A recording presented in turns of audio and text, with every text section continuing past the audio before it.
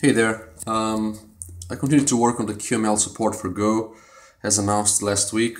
People have been trying it out as well. It seems to be working fine on Windows, Mac OS, and other Linuxes. And there's one more platform in particular where I'd like to show it working because it's actually quite cool, which is the Ubuntu Touch environment. So I have an Nexus 4 phone here, running the last weekend's version, and I have an ADB shell here connected to the phone, so this is in fact running within the phone. And I have the same demo that I've shown working on the desktop inside the phone. I've set the build environment with Go using the packages that Dave Chen has published a couple of days ago. And I apologize, it's a little bit shaky because I'm actually typing one-handed.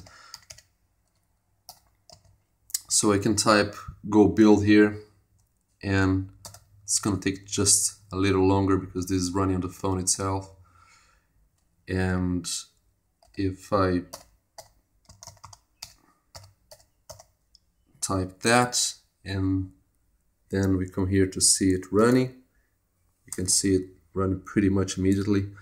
And I can, just like on the desktop, I can drag it around, I can grab it again, right? You can see it's quite responsive, and it's just a normal app, so I can actually put it in the background, can pull it back again. It all works fine. So again, this is still in development and heavy development, so APIs can still change. But if you're willing to stay around and follow development closely, please come over to the mailing list and check it out, and or even contribute if you feel like.